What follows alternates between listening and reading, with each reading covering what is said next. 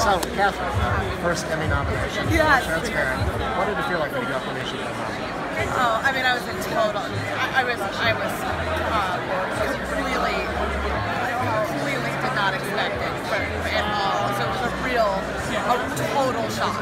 Like a real one of those after I was in an exercise class. I went out to my car all sweaty and gross, and I saw my phone and a bunch of messages, and I was like, okay, ooh, this could be either just a lot of people saying, I didn't know what to expect. Anyway, totally out of body, really. It's just a fun little moment. It's fun. I'm trying to enjoy it. Yeah. Well, the show has won awards tracking. Lots of the actors have been nominated for it. What does Jill Soloway do differently, I guess, that helps actors get these kinds of great roles that stand out for everybody? She just I think there's a knack of just seeing the innate humanity and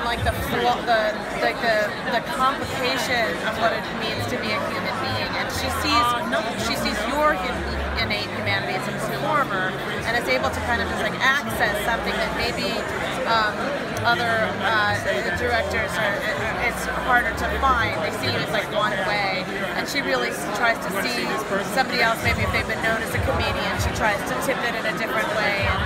And she's interested in your totality as a performer.